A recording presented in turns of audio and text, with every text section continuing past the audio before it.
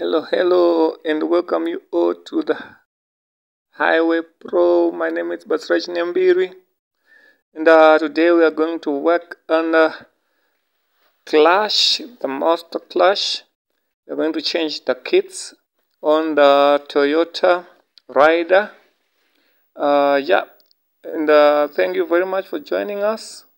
And so today we are basically going to change the kits on this cylinder.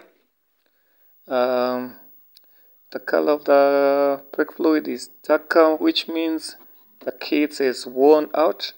And there I'm removing the kit. This is the piston and the spring. And this is the kit, the master cylinder, and this is the worn out kit, the rubber kit. Yeah, and this is the new kit. The set of die kits. I'm going to replace it inside the die cylinder.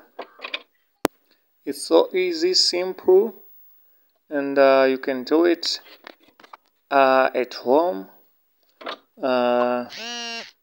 Yeah, so I'm just doing the best on how to change the clutch kits when they are worn out. And yeah, I've changed them, and screwing back the cylinder,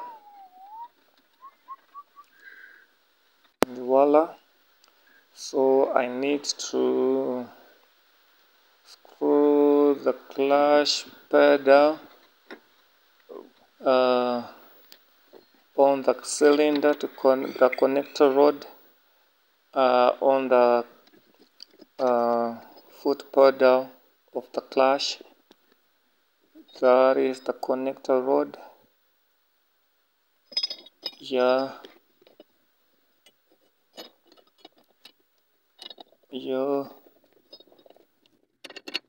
So I'm just trying to put the bolt, the pin, whatever you wanna call it,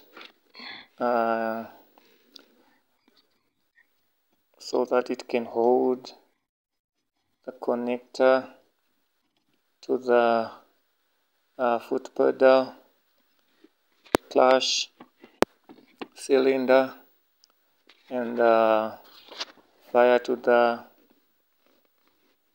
sleeve. And yeah, I'm just stepping on the foot.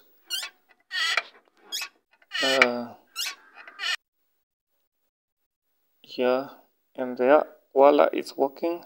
So thank you very much for watching my video.